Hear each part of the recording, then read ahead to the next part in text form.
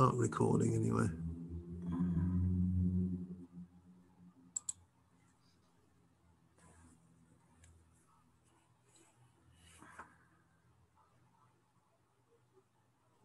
Oh, if I unable, that's right. I disabled the waiting, and that's right. Everybody will come straight in now.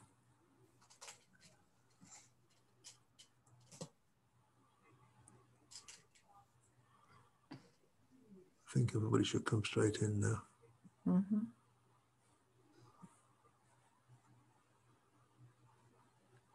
Well, we're up to 50, Sheila.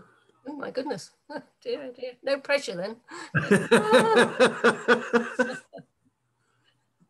Right.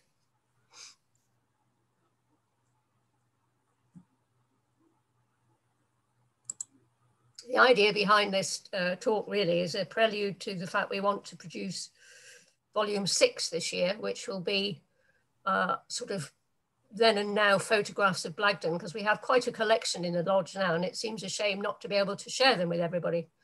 So, and it's surprising the photographs you get when it's what's in the background quite often, not just the foreground. This one that was taken by, well, it was a postcard. And that little child you can see next to Court Lodge appears in a whole series of photographs. I don't know whether it was the photographs, the photographer's son or something, but he's often standing in exactly that same position. Almost looks like it was put in afterwards. You can see a little, what looks like a cellar at the bottom of Court Lodge as well. You can see that down there. Can I do? What year was the photo taken? Just there. Whether it was what is now our archive room, is that...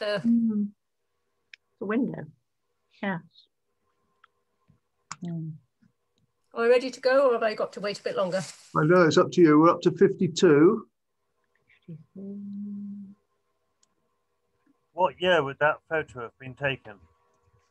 Well, the Lakeview restaurant, which is on the right, is closed in the 1920s. I think it's probably early 1900s. And if you look in the background, you can see the Seymour Arms has its mock Tudor woodwork. And that was done about 1905. So it's certainly in that period. Oh, right, yeah. And you can we still, you know, there were a few cars around, but not very many at that stage. And you can still see unmade roads.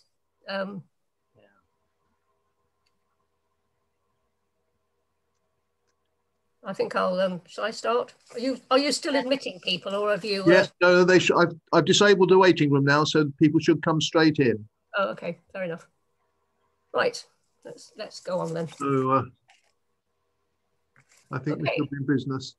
Starting with, this is what we're going to look at really, starting at the outskirts of the village at Coombe Lodge, looking at the vast amount of rebuilding that went on in the early 1900s and after William Henry Wills came to the village, the impact of the reservoir and railway, and all the strangers and people that came, not only from during that construction, but also in World War I. The population doubled with the arrival of various battalions who were doing manoeuvres on the hills. And then looking at the roads, as we can see in this photograph here, we're still a lot of unmade roads, and the impact of tarmacking roads on horse transport and so on. And then just the number of trees that have overgrown places that were very barren, and the orchards that are no longer with us. So it's old Coombe Lodge here, vastly different than the one that's around today.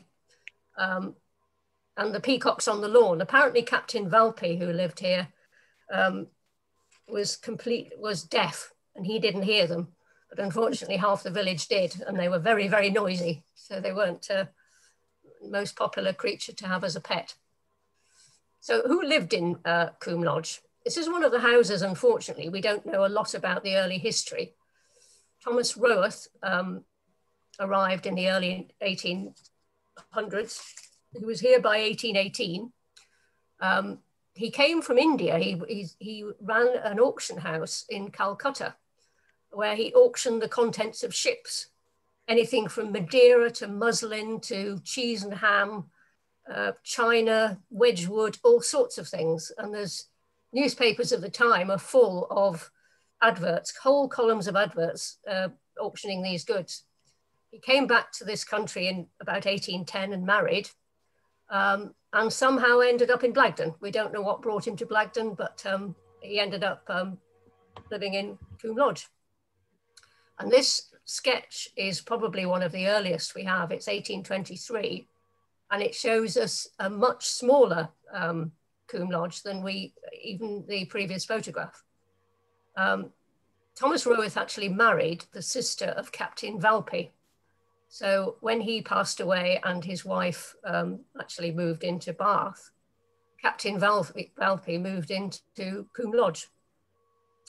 And he was there until he passed away in 1871. And after his wife died, the estate was sold by their children, and William Henry Wills bought the estate along with 300 acres. He didn't buy the whole thing at the time.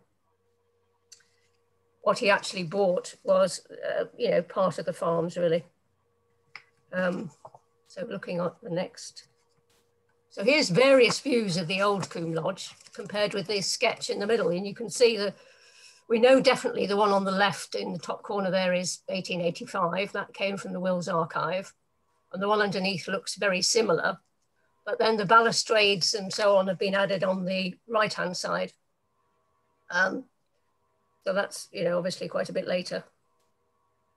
Whoops, sorry, 2-1. And then, of course, this was all pulled down. I'm not going to say very much about this, but it's far later than the, excuse me, the period we're looking at. The work was started by George Vernon Wills. They found the old house inconvenient, and they decided they'd like a new house. Unfortunately, Vernon Wills didn't live to see the completed house. He actually died in 1931. The family did live there for about 30 years. Then in 1962, they moved to Langford Court, and the premises were let, but you may remember it was the staff college for a while, and then Climbs took over, and now it's been used by the people from Bristol Mill, and is a very, very popular wedding venue. So, but what they both have in common is that Churchwarden Thomas Roweth and later William Henry Wills were responsible for the rebuilding of the nave of St Andrew's Church. Thomas Roweth actually was, when he came to the village, he was very frustrated by the lack of attention to the church. It was in a really deplorable state. The roof was leaking, there were saplings growing out of the tower, and he turned up at vestry meetings and tried to encourage people to do something, and nothing was done.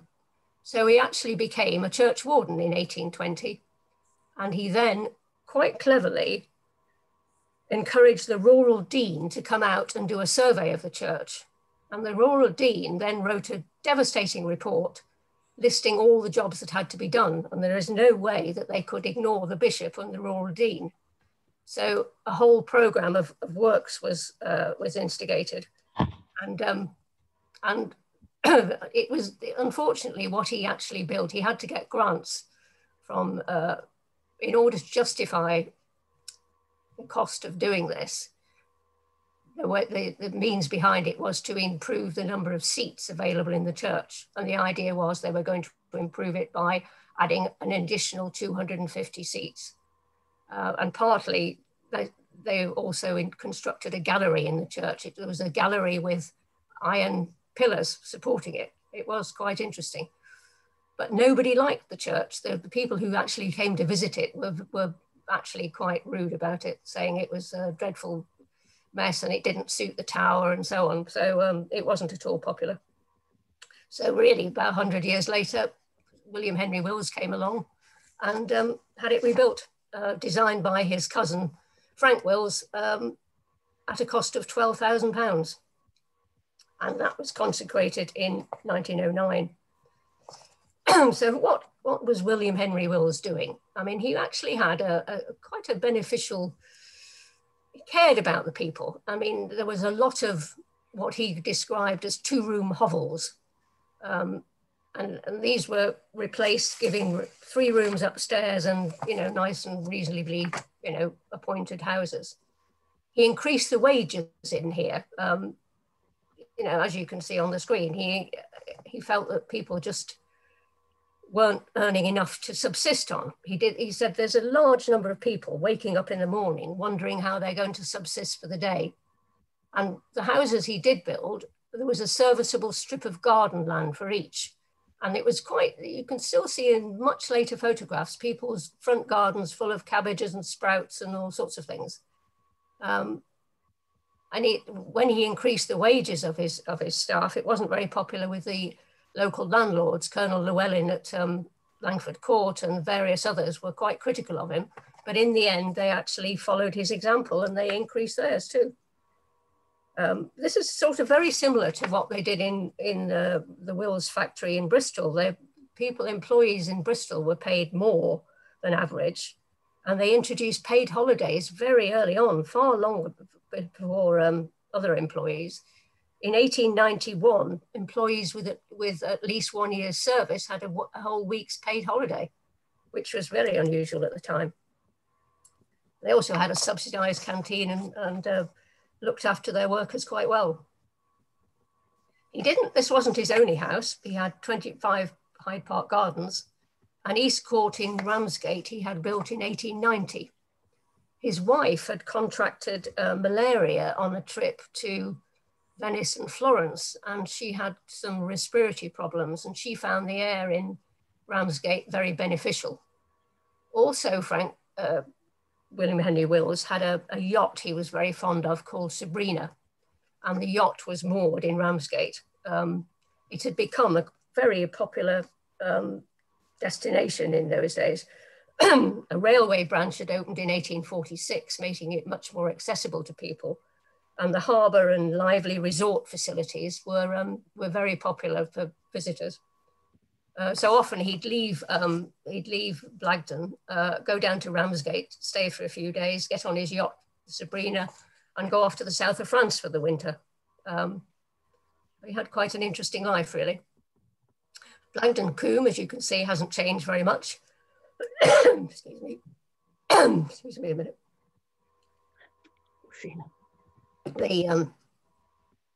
This was described by excuse me. Joseph Leach came to Blagdon in 1845 and said how disappointing it was he came on horseback. His horse was called John Bunyan. He was the editor of the Bristol Mirror, and he set upon himself to visit rural churches and write about them in the newspaper. And he came to Blagdon in 1845, and he said he should have liked to have a fellow traveller through Rickford Combe and the Vale of Burrington, for it is barren work, riding through the most picturesque scenery and having nobody by your side to say how beautiful, which I think sums it up really. You can imagine his only companion was the drowsy creaking of John's saddle and the singing of birds. And it's very much like that picture there, isn't it, really? So what did he do? William Henry Wills, excuse me, set about rebuilding. Certainly, it's very evident in the High Street. On the left top is, these were the chauffeurs' houses up here. Clennon cottages over here. High Street cottages replaced 2 cottages that were facing the other way. Orchard cottages, there was a very large house on these grounds, very similar to West End House. And that was the actual entrance to it. You can see at the bottom here. This is opposite the Queen Adelaide. William Henry Wills bought Orchard House in 1906, demolished it and built Orchard cottages. And then he also built business premises for people. And here's the forge up Street End with a cottage next to it for the blacksmith. And Frank Wills in the centre was his cousin who did the designing. He was particularly favoured this mock Tudor style, but also this, I don't know what the official name for it is, when you, this brick-faced stonework as well. There were two particular styles throughout the village. And this gives you an example. Each, as we said earlier, the houses were built with very decent sized gardens so people could grow their own vegetables and so on. And here is, here's Orchard Cottages. You can see what a lot of land they had with them. You know, Orchard House was actually sat in the middle of a large orchard. Yes. Here's the Queen Adelaide Fir Tree Farm. Oh, gone on ahead. And this is probably one of the best photographs we have in the archive. This was actually purchased. I was competing. I didn't realize I was competing against him at the time, but Jeremy Locke was bidding for this, as I was. And this is a photograph that came out of somebody's album. But luckily, they'd written in pencil on the back where the photographs are. So the person who found the album had auctioned them individually. And it's just amazing to see this cottage on the corner here. I have tried to read what it's, this is a newspaper caption. And I have tried to blow that up and see where it is, try and date it, but I haven't succeeded. But I think it's around 1890. And you can see there's a transition here between, I think that's a car parked there. So it was, it looks like a car. I don't know whether it should have been. In the background, you can see that the Seymour Arms doesn't have the mock Tudor facing on it. So it is definitely earlier than 1900, 1905, when they did the work on that. And you can see this large patch of gravel here and the unmade road. This is the site of the turnpike. There was a gate going over both roads, across here and across the top of what is now Station Road. And the turnpike was removed in 1876. William Henry Wills opened this as a restaurant. The idea was to furnish plenty of places for people to work and enjoy themselves. And this was run by one of the Harris brothers for a while, but it failed really, it didn't succeed. It closed in the 1920s. And the building was later used as the rent office. When Coombe Lodge was being rebuilt, they needed somewhere for collecting rents, which is why it is now, of course, called the Rent House. What you may not have noticed about the Rent House as it is now is that this plaque is mysteriously on the wall. And it looks like there's a B, G, I, and 1736. Whether that came from this cottage before it was demolished, we don't know. But it's something interesting, really. And whether these are symbols or crests on the side, I don't know. They look like they should be something, don't they? But it's intriguing. It would be nice to find out more about it. It's not one of those sort of fire insurance things. One of the other things that that William Henry Wills believed that he didn't fighting to earn a living at subsistence level with only a few acres. He felt that the only workable farms should have at least 100 acres, and these were the farms. There were 17 in all in 1914. A lot of these people had two landlords, and certainly, for example, Yew Tree Farm, one of the landlords was Bristol Waterworks. So they had extra land. Some of these were fairly newly built.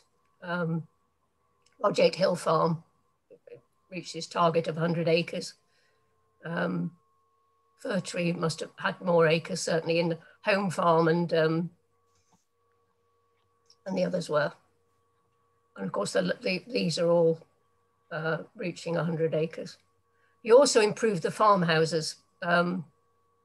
Yew Tree was doubled in size. He went out of his way to try and make people's, and Dipland was a new one as well.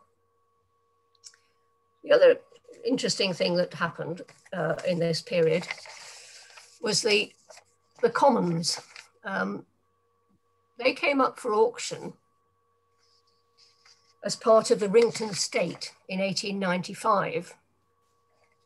And the person who bought them was part of the Haviat estate, Mr. James Gibson. Unfortunately, took a sort of very hard attitude about anybody who was using the commons to cope to get rabbits or bracken or anything else.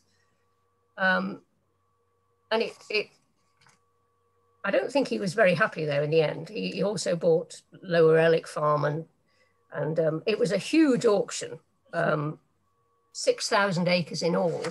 The estate hadn't been broken up over the years, rather like the manor of Blagdon had. It had stayed in one family, and it came to 1895, the whole thing was broken up. There were 26 farms in total sold, as well as the common land, Blackdown and Burrington Ham, and the Ellick Farms and so on. Luckily, it came back on the market again in 1909, and William Henry Wills bought the commons. And immediately, really, he bought it in April, and by the end of the year, they were already trying to regulate the commons. What he was concerned about is that there was an increasing number of day trippers coming out. With motorized transport, people find it easier to come out here. And they were lighting fires, which of course was quite dangerous with dry bracken.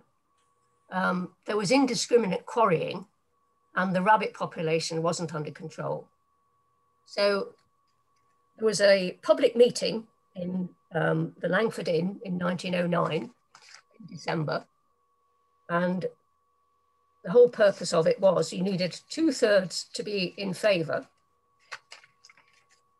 at which point the agriculture, let me get this right.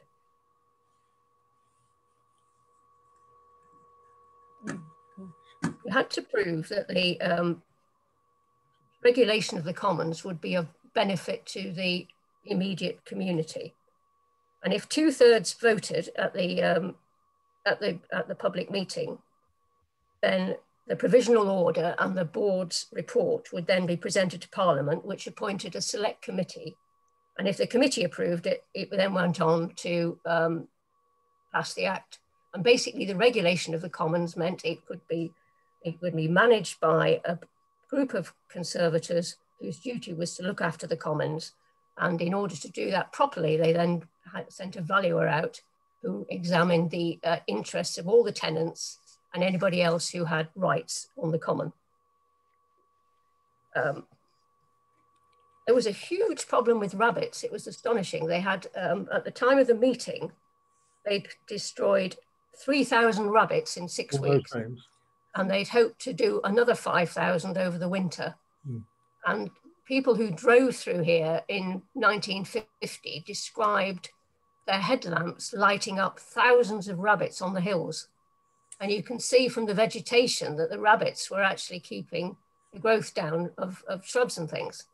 Because of course in 1953 came myxomatosis, which wiped out very large numbers of rabbits. And you can see the picture on the top here shows perhaps the 1970s, and no rabbits controlling the growth. By 1970s, it was covered with shrubs and bracken and everything else. So, you know, I think there's been a plan recently, hasn't there, to remove some of the unwanted trees and growth. But there's an astonishing difference, isn't there, between here and when you get back up there. This postcard was obviously Rock of Ages, which was quite a popular topic at the time. A reservoir and railway really were the things that changed things dramatically. Jackie's going to talk about this in July, but basically from a sort of timeline point of view, Bristol Waterworks bill was passed to build the reservoir in 1888-9, and work started in 91. And it went on for 8 years. And you can see amongst this, so was Wills was rebuilding half the village, of course. You know, you think of it, he'd started already in demolishing houses in the main street and so on. The light railway was less of an impact. It started in 1898 and finished in 1901. And as it says, 1,500 passengers travelled on the first day. The children had a day off school and a free trip to Burrington, but they had to walk back. So they didn't get a lift back again. And the railway was closed for passengers in 1930 and for goods in 1950. But it did support the sack factory, if you remember, which was running for quite a while, during the war years particularly, before it moved down to Pear Tree. And what happened, of course, with all this is a load of strangers coming to the village. Navvies were housed in huts near the lake, and a lot of, actually, some of the local people went down and lived in these huts as well. They didn't all, of course, stay in Blagdon. There was people living in Buckham and Nempnett and so on. But there were problems with drunken navvies. It was a question of lock up your daughters, really, for quite a while, I think. Some of them stayed on and married local girls.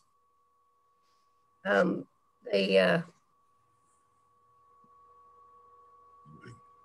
of the biggest impact, of course, was the inspection house was built for the directors who came to oversee the works. And after the lake was built, they had directors' meetings once a year. There was a caretaker who lived rent-free in the inspection house and had to basically serve meals for the directors when they came for the meetings. And then during the First World War, people would come and stay out here for weekends. It would to give them a break from the bombing in Bristol. So the damage to the roads was the most obvious thing, really. And you can see the description down there. These were very heavy machines hauling stone from Sandford Station. There were steamrollers came along and compacted the ground so much that it caused huge problems with horse transport, because even if you put plugs in horses' hooves, the ground was so compacted, the plugs didn't make any impression on the surfaces. And people were having a lot of problems, especially moving horses out of fields, where they'd been working in the fields, coming out onto the roads. There were lots of complaints about people with horses, hurting their knees and so on with slipping. And this person who wrote this was obviously not at all happy with the fact that wealthy people seemed to be managing to cope, but if you had to walk, there were ditches, ruts the size of ditches in the roads. But one of the good things that came out of it was the concept of having fishing in the lake. They hadn't originally planned to do it. And they then, it took a bit, a lot of people thought that the fish would pollute the lake. They weren't at all happy about having fish in it. Having got over those difficulties, fishing did start at Easter, and it brought a great need for accommodation and tourists came to see the lake. Of course, it was a very attractive thing to see. They wanted to see the Victorian engineering in the pumping station, and they were already visiting Burrington Combe, and Cheddar was on the route for Charabangs. This is the man who actually suggested fishing. Bristol Waterworks hadn't thought about doing it, but he was already breeding trout in Butley Court. If you look at Butley Court, its prime cause to fame is it doesn't have two chimneys the same. Every single chimney is different. So it's amazing. He was quite an interesting man, actually. He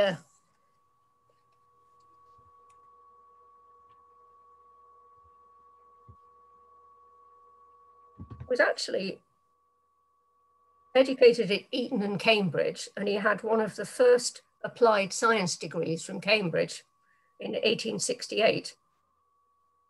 He'd already started, he had hatcheries in Butley Court. He was also very interested in drainage on the Somerset levels, and he was the commissioner of the Somerset Drainage Act. And in his obituary, they said that his monument exists in the form of improved waterways, sluices, and river controls of various sorts. He owned a fleet of steamrollers, which were used all over Somerset, laying the county's roads. And he was very interested in agriculture, and in particular, from 1893 to 1904, he carried out these cider experiments. He wanted to end up with a cider that was clear and drinkable, rather than the sedimented cider that was made on farms. And it led to the formation of the Cider Institute in Long Ashton. So he actually, and apparently Long Ashton, I hadn't realised, was famous for the production of Ribena in its early years. And shortly before his death, he offered Glastonbury Tor and the slopes to the National Trust.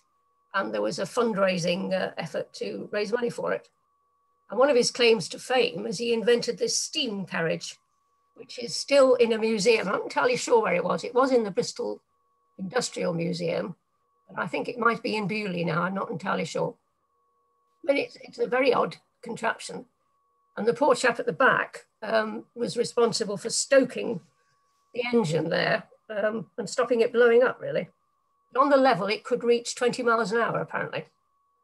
And it did take part in the London to Brighton rally. But, you know, imagine having to stoke it up with coal all the time. But he was ahead of his time. And so fishing brought wealth and, well, it brought tourists and activity to the village, really, out of the all the building works and discomfort people had had to part with. And one of the people here was Simpkin, Charlie Simpkin, who had this hut immediately next to the railway station down the hill. And he offered teas and accommodation. And he's mentioned in newspaper reports for fishermen looking for places to stay. And this little sign here says trap, and a Coponian trap for taking people up the road. He was a blacksmith originally. He'd come to the village as a blacksmith to look after tools, but he obviously stayed on, and there we are. It was not cheap to go fishing. It was a rich man's pursuit. When it started, there was only 2 boats. And as you can see, it was £1 for fishing from a boat and 10 shillings from the bank.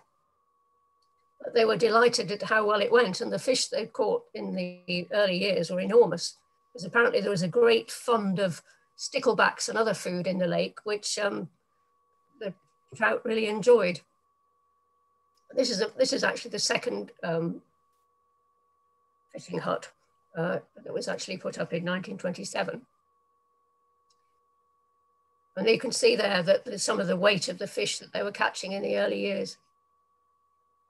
And the fishing hut, the original one, had dressing rooms, kitchens, and all sorts of things in it. And certainly Sissy Filer, in her talking about what it was like working down there, said that when on a good day, the whole mantelpiece in there was actually covered in bottles of gin and whiskey. So they were really enjoyed themselves. And the Elsie and Annie Pierce worked down here for years, serving teas to the fishermen. You could have cake and bread and butter for 6p. Cake, bread and butter and 2 eggs cost 9p. And Annie's weekly wage was 9 shillings and 7p. They had to carry everything down from Street End Lane where they lived. They picked up milk from Gallup's farm and water from the inspection house, and then spent all day down there. Nanny retired in 1938, and her daughter Elsie took over until she was 58, after which catering stopped down there. And so accommodation, here we are, Glen Sheen on the corner of just below Seymour Arms. It was a guest house, board and residence. Splendid Bungalow Hotel opened in 1910. You can see from these pictures here, it already had an extension. There was a little porch there. Now they've got it, it's expanded it into for the dining room. It had 8 rooms. It had a billiard room. It was made of asbestos with a tin roof, so it must have been quite noisy when it rained. And it was originally, the first owner was Dorothy Green, and she lived there with her parents, who was a builder. So whether her father actually built it, I don't know, possibly so. And then the Uptons took it over. Greens actually had their own cow, and they advertised it as a home farm, and they aimed to be self-sufficient. As the hotel grew, there were some chalets in the gardens. I didn't realise that. We haven't got a picture that shows chalets in the gardens, but and by 1939, there was a Mrs. Coates ran it. The London Prep School occupied it during the war years, And it was closed for a while afterwards, and then it reopened in 1950, refurbished and redecorated. And it was run by the Holloways as the Mendip Hotel, which you'll remember, for 25 years. And they had, I remember there was a great controversy when they applied for planning permission for a helicopter pad, which was in fact turned down, thank goodness. I think we can all remember these half moon shaped things in here. And it was bought by Yeo Valley in 1999 as their headquarters. So there were tea gardens in the main street. This is in West End House. You can remember as you go through the Narrows. This was once a shirt factory. And it was also a shop for Mr. Simpkins, Mr. Naveen, sorry. There's the tea gardens on the side. All the shops sold ice cream and tobacco and cool drinks for the tourists. And the Harris family they actually monopolised this particular part of Blagdon, really. Archie was the landlord of the Queen Adelaide for a number of years. The tea gardens was run by Mr. Kristen, who is actually married to a Harris. The Lakeview restaurant was run by Viv Harris, and this was built by Vincent Harris. This is tiny little stores, which is we'll come to later. So we were still essentially using horse-drawn transport at this time. This is Butcher Ball, it was a delivery in 1905. This is the Wills outside the conservatory. You can see the glass work in there, which is quite interesting. This is the Filer Road Gang, who are out mending roads. You can just about see his name there. And they lived up in Street End. Sorry, excuse back again. And this is not perhaps the carriers that we had today, but this is just an example of a horse-drawn carrier's vehicle. Obviously, a bit tricky when you get to hills, you'd have to get out and walk. And it took a fair few hours to get into Bristol, but they were still well used from this area. Here we are, carriers that were existing. Jacob Lyons, we can remember, and that's still, he was the founder of Lyons Garage that we see today. The Saints live around Park House and Park Farm, Park Villa. Richard William Stowell came to what was Bath Road Garage, is now Grove Orchard. And by 1931, the carriers were still going, in spite of the fact we had a bus service and a train service. These two were, because they offered more than just passenger transport. They would go into Bristol and collect goods for you and bring them back. It was the Amazon Prime of yesteryear. They would deliver the same day, as long as you got your order to them in time. And they would take goods in for farmers. Farmers didn't necessarily want to spend a whole day in Bristol. So they would, you could give your goods to the carrier and he would deliver them to the market for you. I know that Jacob Lyons, we'll come to that in a minute, in his shop, they often used to collect whortleberries from up on Blackdown, and he would take them into Bristol in a tin bath for the markets. This is one of the best accounts we have. It's part of Lona's family, actually, who's listening to us tonight, was John Marsh. Because he was interviewed by the newspapers, we know a lot more about his life as a carrier from Ubley. And in his case, it was 15 miles and it took 5 hours each way, because obviously they went round the villages. They didn't go straight into Bristol. They'd go round the villages, pick people up as well, and goods. And he had to get up early in the morning to feed the horses before they left. And when they got back, he had to feed the horses. So it was, in fact, 15 hours in all, really.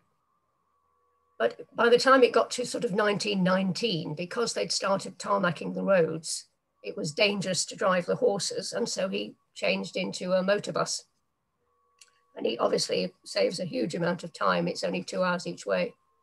And it's an astonishing number of eggs down here. You know, you can see that it wasn't just small quantities of goods they had, which is the reason why they used to strap things on the roof as well. It wasn't just a question of, you know, putting things on seats inside or under, you know, and somewhere else. It was And one of the effects of not using horses anymore, of course, is the blacksmiths started to fade away. This is Ernest Humphreys opposite the stores.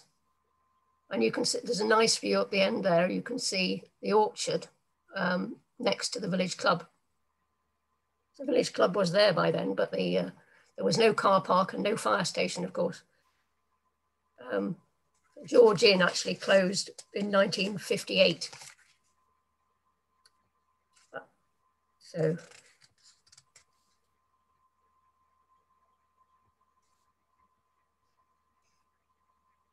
this is the forge that was built by William Henry Wells up in Street End. Apparently he was furious when he came back. He'd been away on holiday and he came back and discovered how close to the road that they'd built the forge and Forge Cottage. And he almost had it demolished, but he was persuaded not to. But you can see it does actually, well, it does slow the traffic down. There is a slight advantage to it, I suppose. And with the advent of motor transport, of course, came garages. Butcher Arthur Ball went into partnership with Jack Roberts, who owned this garage next to the Seymour Arms. And they had a little taxi fleet as early as 1909.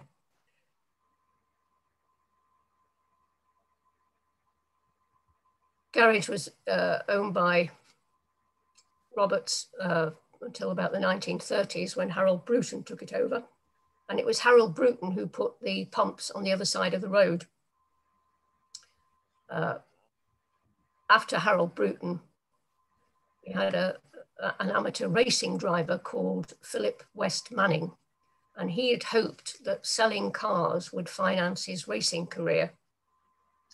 But unfortunately, he spent a lot of money on advertising and made a loss in his first year.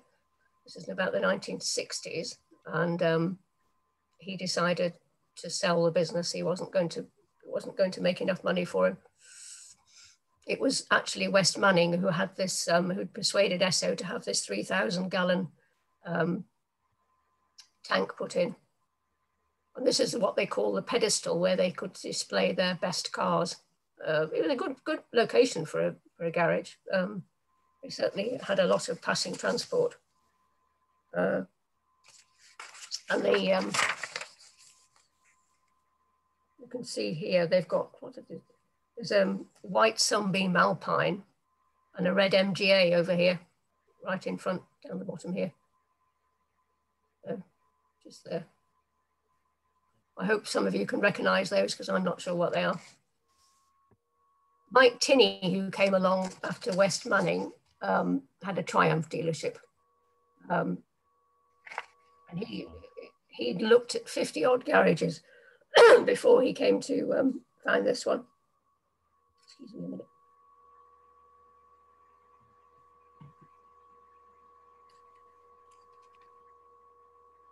The overnight bus from Blagdon, from Bristol, parked in here until it got too large, and then it was moved up the hill. Mike Tinney eventually got rid of these pumps over here because he had Fairweather built across the road.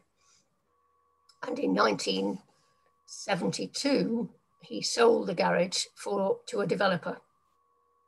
He kept Fairweather. I'm not sure when he left Fairweather, actually, across the road. There's nothing in the Blagdon Doomsday book about it, so I wasn't able to find out. But this was demolished in 1973, and Mead Terrace took its place. This was the shed that was up the road. When the bus got too big for Robert's garage, this was built to house the bus overnight. And in those days, the service was that the bus driver slept in one of the local, he slept in Glensheen, or he actually stayed with Mrs. Skillman at some point, and then left on the first bus in the morning. And this little army surplus hut was on the corner here. This was the chalet that started the business, the builder's yard. It was built by Charlie Cock, who was the landlord of the Seymour Arms. And when he gave up the business, Cecil Payne took it over. It's called the chalet. and this was demolished in 2004. And as you know, the premises were let out to Taylor's Patio Centre. When the builders gave up, when Cecil Payne gave up, the Lions bought the yard, and it was let out to the Patio Centre until 2005. And back to the garages again, central garage in the High Street. It's hard to believe that there was a garage on this little bit of ground here next to Oakwell. And this is it, yeah, with petrol pumps and so on. And it was run by the Harris brothers.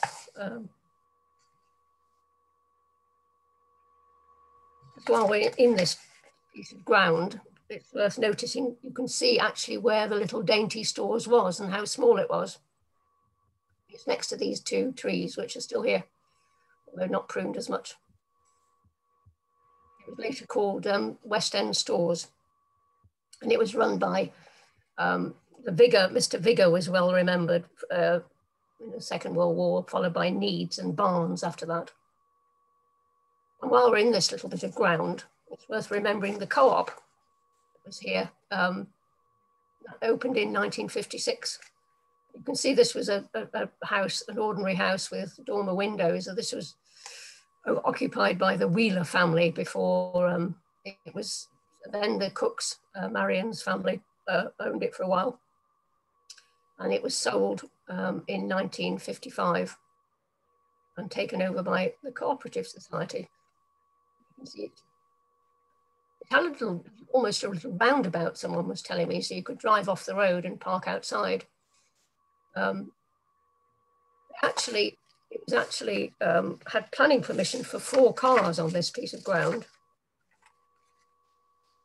But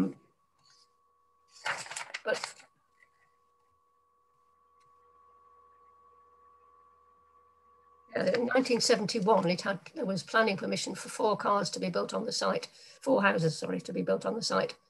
But it was sold again, and the house was converted back to a normal residence. And this is just an example of the goods that people sold. If you look at the size of that tiny dainty stores or West End shopping, they didn't just sell cigarettes, tobacco, and a bit of fruit and so on. There was fancy goods, stationery, toys, drapery, wools, and all sorts of things. And of course, when the co-op opened, this was a big rivalry to the other shops in the village. You know, all sorts of provisions, from furniture and kitchen cabinets and all sorts of things. Apparently, West End Stores, Linda was telling me, a chap called Mr. Williams ran it. Right. Must have been before he shut, going back. And my dad used to go in there for things, and he always used to say, "Oh, I've just sold the last one." Oh, did he? Everything, yeah. Whatever he had in there, yeah. Oh, good. So, Yeah. so sweets and ice creams and stuff, yeah. Yeah. Now back to garages again. This is the beginnings of Mendip Garage. Must be one of the oldest businesses in the village. You can see they've got open sheds here. This was the beginnings of Jacob Lyons started a carrier business in 1897 with horse-drawn carriage, and he went into Bristol once a day. But then in 1913-14, he had his first motor bus. It was actually built by Fred Watts, Olga's grandfather, and it was a Daimler, the coachwork of which was constructed by Fred Watts. And you can see that he was very popular, his charabancs, for Sunday school outings. If you went to Sunday school regularly, you could go on the Sunday school. And they had a full day out in Weston often with tea, and they didn't get back till quite late. They really had to enjoy themselves. And this is Sarah Lyons in the shop, which is Lantern Cottage now. She was one of the oldest shopkeepers in the village when she died. She died in, I think, 1936 or 7. And she'd worked until not long before then. And what they actually did was Twister and Jacob built Mendip Garage down the hill, and they moved the garage business down there in 1925. And not long after that, Jacob retired and sold off the haulage business to, he sold off the haulage business, I think, to Ted Marsh at that stage. And you can see now, and of course they went back to horses again with Michael, didn't they? And now it's possibly all going to change and vanish from the village. Local car hire was also very popular, and a lot of, certainly post-war. Bob Pierce lived in another army surplus hut called the Bungalow, which is actually now a house called the Bungalow, just at the bottom of Street End. And he actually made boats to go on Blagdon Lake. He had he used to make them in the roof of the bungalow, and he had a block and tackle to lower them down. He's quite well known, and the boats were still, I don't know whether the boats were still in use until, you know, a few years ago. I'm not sure if they still are now. And of course, hire of car. And Axbridge was obviously a popular location here. You can see Blagdon to Axbridge on all of these, which was the district council at the time, and Harry Addicott as well. Victor Stowell, this is Bath Road Garage in its infancy. He'd started off, his father had started a carrier business, and Victor had taken over, and they had motorised. He'd got the contract to do a school bus when Charterhouse children were allowed to come to Blagdon School, and they'd also put a petrol pump in. But they went to, the problem was that Bristol Tramways didn't like to see these old style carriers operating. They, obviously it was competition, but there was a different kind of business, because the carriers were still carrying goods into Bristol for people, and they didn't follow the route that the tramways went. They went round villages which weren't served by the tramways. But the and part of the appeal was saying that they did offer this bigger service, and that they had been around for a long time, beginning with horse-drawn vehicles. And in fact, Jacob Lyons, who was living in Bristol at the time, acted as a witness on their behalf. So did the so did representatives of the Redcliffe traders and members of the Farmers Union, because they were providing a service which was not provided by a simple bus service. And he was taking about 150 people. He had 150 passengers a week. So it wasn't a small business. In fact, they were supported. The Bristol traffic commissioners did allow them to have licenses, and said it was, you know, perfectly valid that they were allowed to carry on. And these old carrier service provided a definite need. This is looking further ahead. This also shows a couple of other things in the village. This is the improvement to the road. This was the original road here with no pavement. And it was Iris Vita who campaigned for years to get this road made safe with a footpath to school. And you can see that, whoops, sorry. You can see the difference between here. There's a nice footpath and so on. And it didn't start until 1973. She campaigned for years, and it took a long, long time. It was almost called the Golden Mile because it took so long to bring into fruition.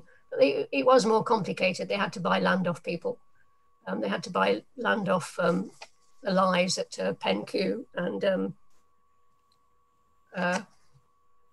so on. There's a nice picture here of the old Methodist chapel, a separate cottage alongside it. That was replaced. That was in a very bad state when they decided to try and they were wondering whether to try and improve it on its existing site, but then they managed to get the site in Street End for the new chapel, and this was sold off. You can see from here the picture, it's now joined into one house and still there. And the window is gone. There was a church window in this end of it. Of Bob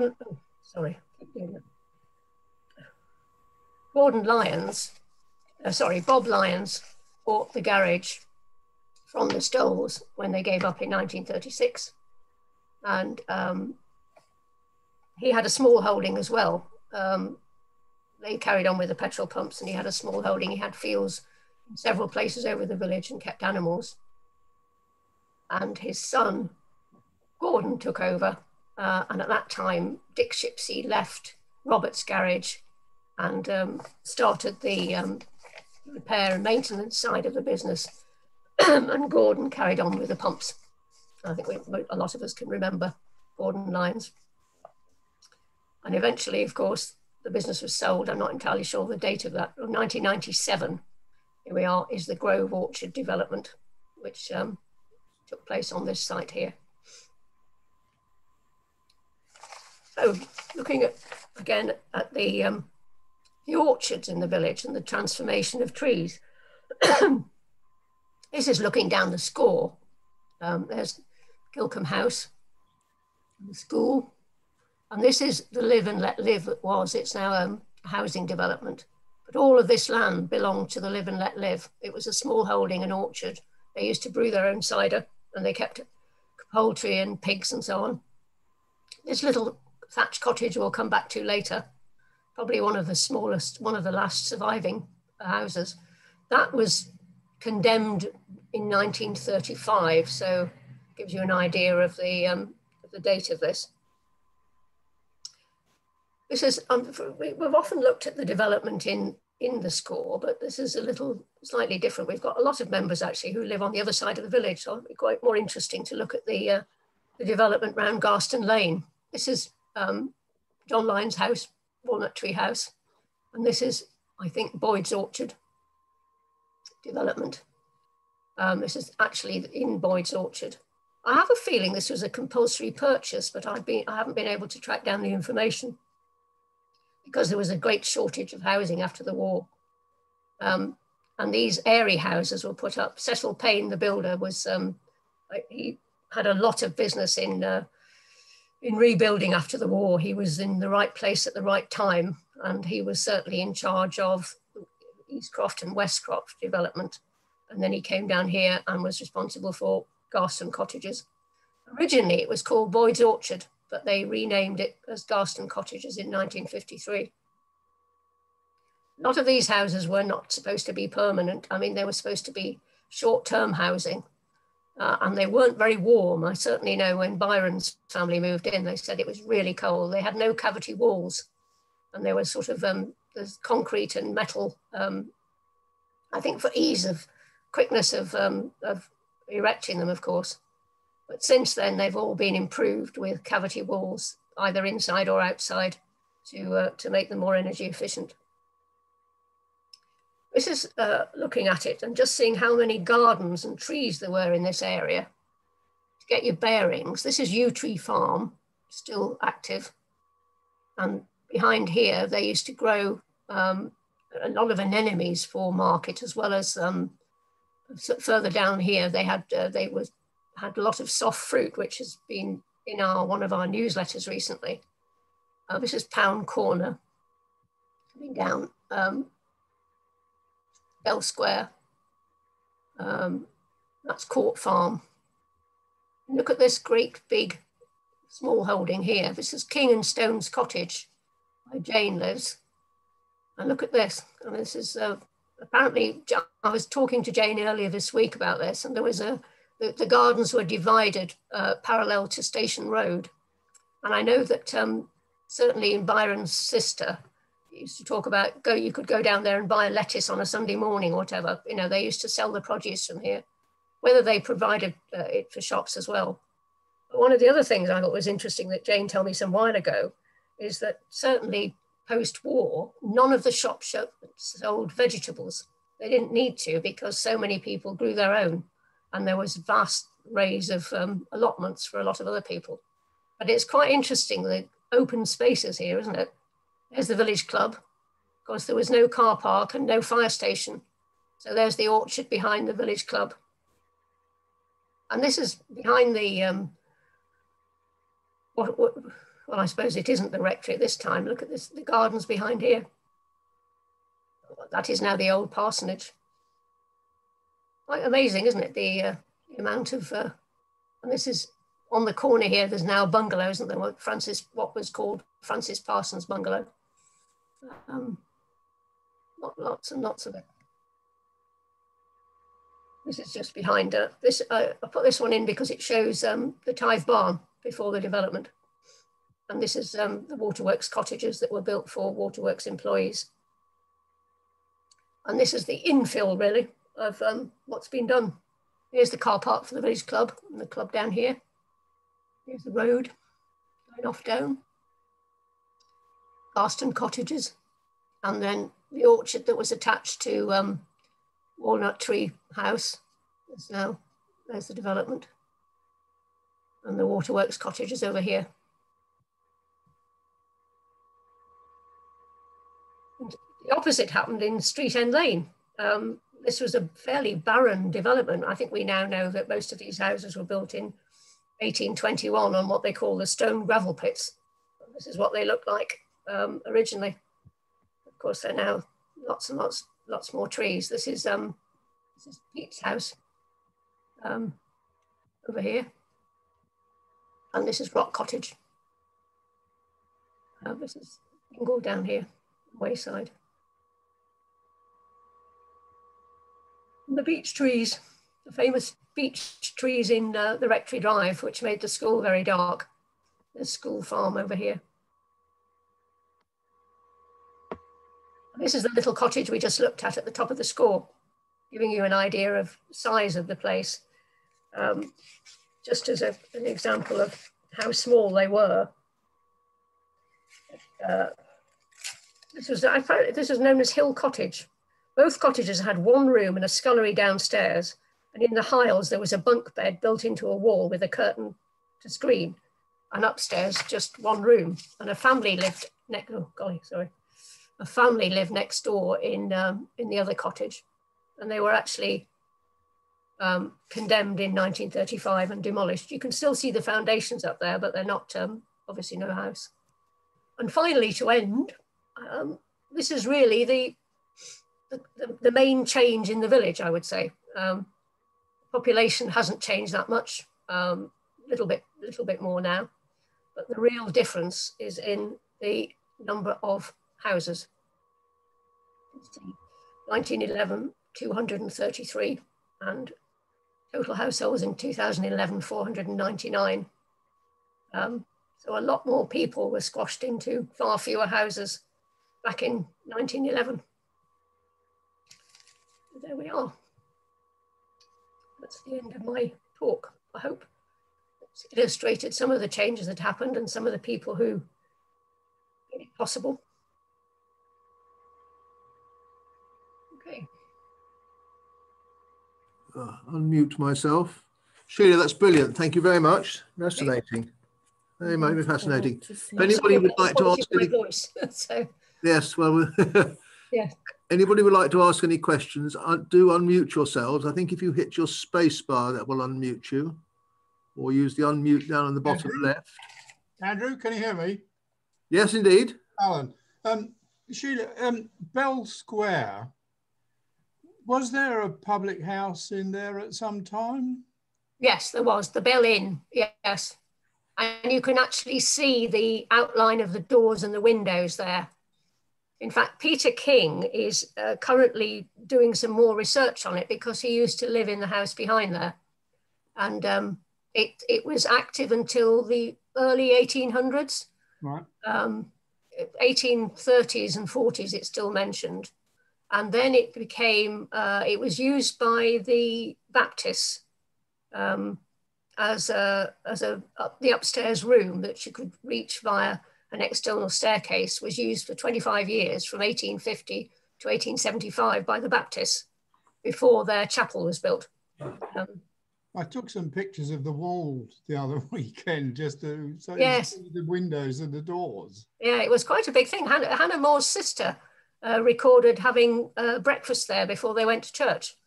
And they held auctions there. It was actually quite a popular inn. It was probably quite a good place, but There's no pictures of it or paintings or anything? Yeah. We haven't got any pictures of it other than the wall. So. Right. Thank you. Yeah. Sheila? Thank you for a lovely talk. John, come on in.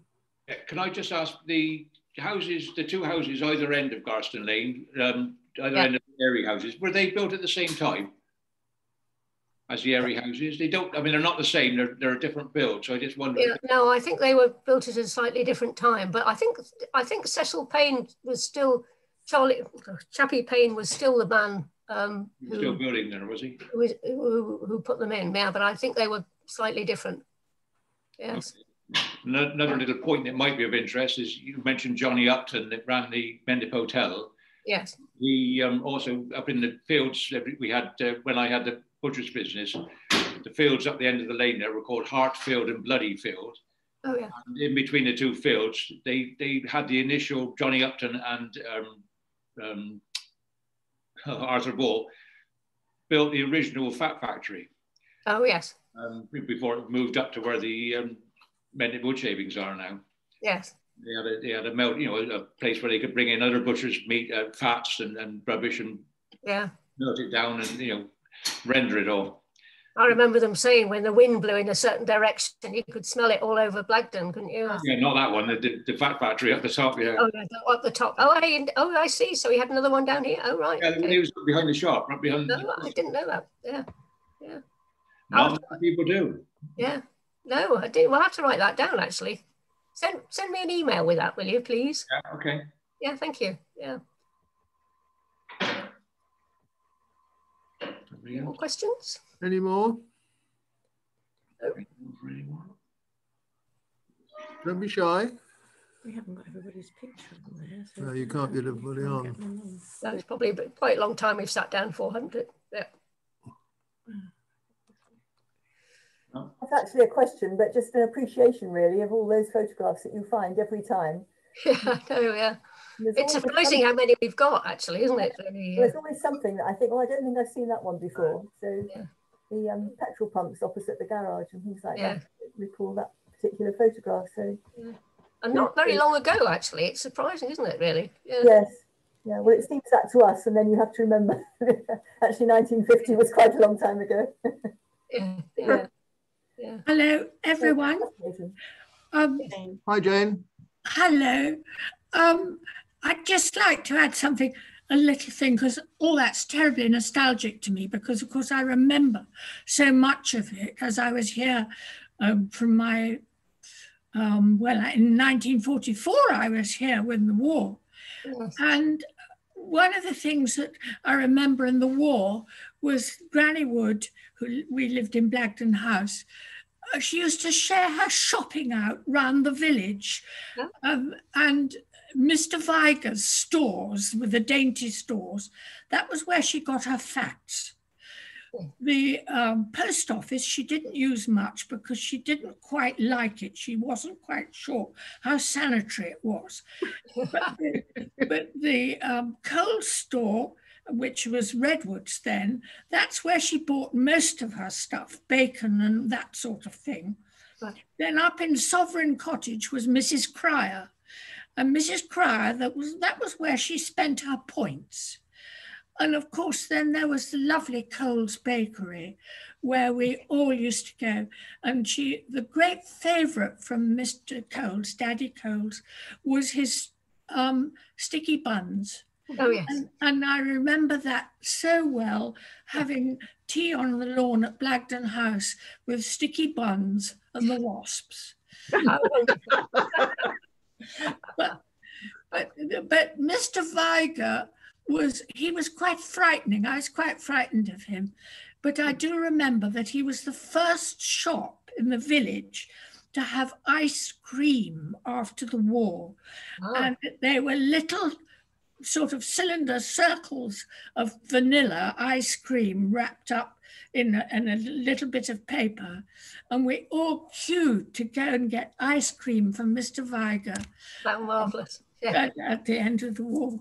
Oh, yeah. Lovely. Yes. Yeah. That was nice. Yeah, good.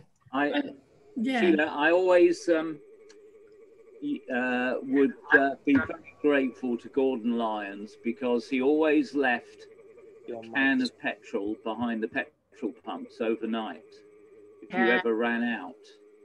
Did he? I used that too. As a poor student running an old Ford Anglia on fumes, I very often had to go and get that can of petrol. I used to go back next day to pay him, and he'd say, "Oh, a couple of bob, John, that's all I need, a couple of bob." Isn't that nice? Isn't that nice? Yeah. Following on from Jane's conversation, I remember, what was I going to say? What, the train? No. No? Don't know. Should we come back in? I'll come back in when I do remember. Yeah. Was it to do with shops? Or?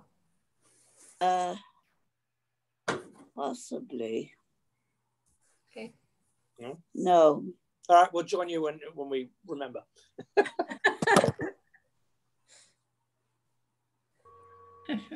Any more questions?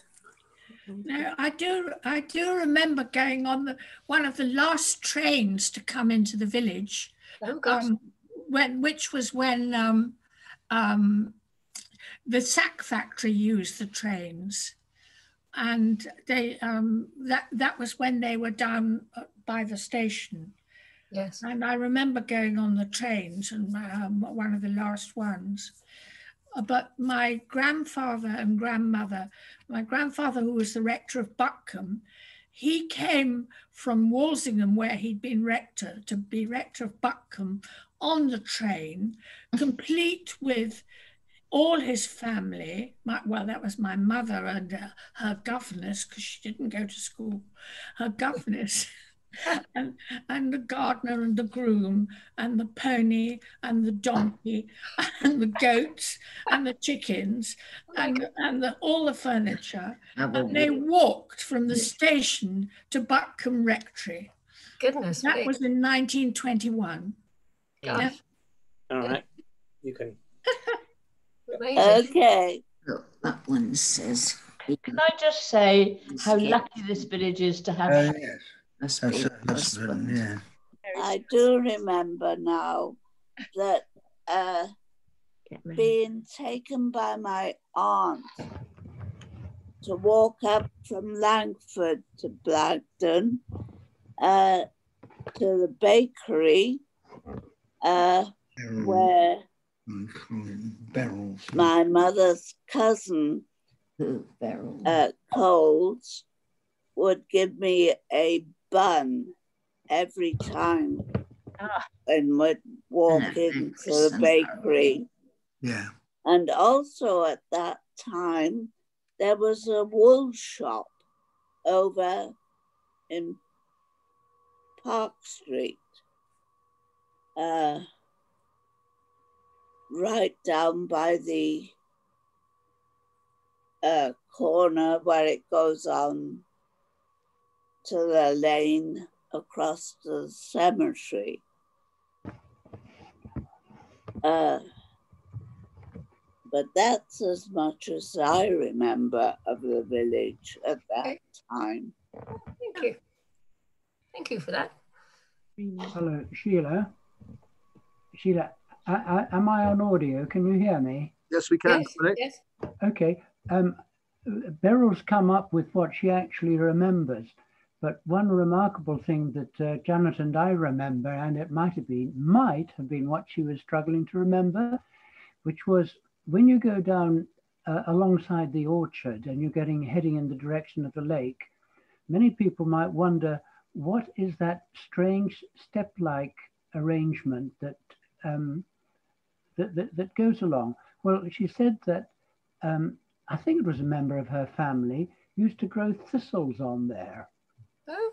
And she can correct me now with having a kind of a dialogue. Hello, Beryl. And because it was associated, I think, with the factory for the sacks. Am I remembering correctly, Beryl? not as far as I know. It was way in the past that they were grown.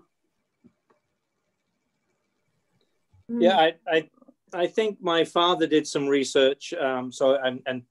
And I'll dig through his files and try and get those over to the society if they're interested, regarding the growth of teasels.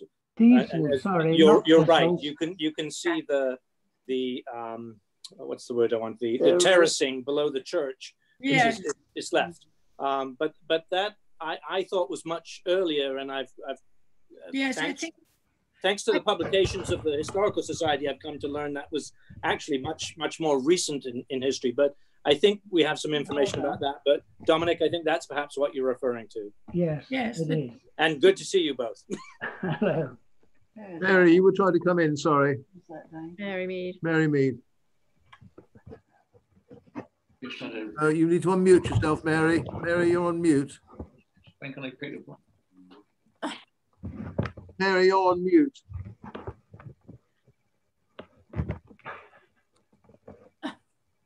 He hasn't heard. There you are, yes. Okay. Yeah. That's right. Yes, you're on now. Just going to say how lucky this village is to have Sheila. Yes. Too true. Too true. Tremendous amount of work, Sheila, and it's Thank really you very much. That's very kind of you. We're lucky to have your support, Mary, which we're very grateful. Thank you very much. And it's lovely that there's such an enthusiastic bunch of you. Yeah. Jolly good. I was just wondering, while I have lots of people here, if anybody knows of the Bray family from Blagdon. The what? Which Bray? Bray. B-R-A-Y. Oh, Bray. They used to live in Coombe cottages, didn't they? Which Brays? Because there was one lot lived down the Coombe, and then there was another lot that lived up next to where I used to live at Watersmeet. Ah. Ken and Susan Bray. I've been given a task. There was an old Bible found at Blagdon Primary School, which was gifted to the Bray children and family. So I've managed to do a little family tree for them on my Ancestry account, but I'm finding it difficult to find any descendants who we can gift it to. I think the PTA are trying to get the Bible back to the family. Well, that must be some. There's nothing to do with the Brays that lived next to me, because they came down from the North Country back in the early 80s. They did. Yes, no, it was late 1800s, I do believe. Yeah, it wasn't them. Whether it was anything to do with the Brays that lived down, the first cottage on the right, place on the right, before you get to Coombe Lodge Drive. Yeah, my gran remembers somebody called, I think it was Joan Bray from those cottages. There was Brays. I'm struggling to find anybody living. Yeah, there was Brays that used to live there, but I don't know who lives there now or anything else. I can't help you there. Okay. There was Thank you anyway. There was Joan Bray used to help at Brownies with Janet Adicott and maybe Karen, what's her name? Janet's daughter. Karen Priest. Oh, Priest. Karen Priest might know or have contact with yes, the lady that used to do Brownies. Okay. Yeah, I'll contact Karen then. Yes, it might help because I remember her. She used to smoke a lot, and she made things out of old cigarette packets. She sort of wove them to make animals. It was quite fascinating. Interesting hobby. Yeah, I think they were those lovely packets with sort of is it John Player's cigarettes? Yeah. Joan Bray lives in Weston. Yeah. Weston. Ah. And Jeff, that lives in what was the shirt factory, he's related to Dennis, wasn't he? To Joan's father. Ah, Okay. The guy that lives in the shirt factory, I mean, you used to be able to find him in the coffee shop when it was, but his name's Jeff. I don't know what his surname is. I can never remember it, but yeah, he lives in that little cottage place that's just opposite the Queen Adelaide. Queen Adelaide. That's the one. Yeah, sorry, I couldn't think. Ah, brilliant. Okay, that's really good information. Thank you. Worth mentioning to everybody actually at the moment, because Emma just mentioned Ancestry.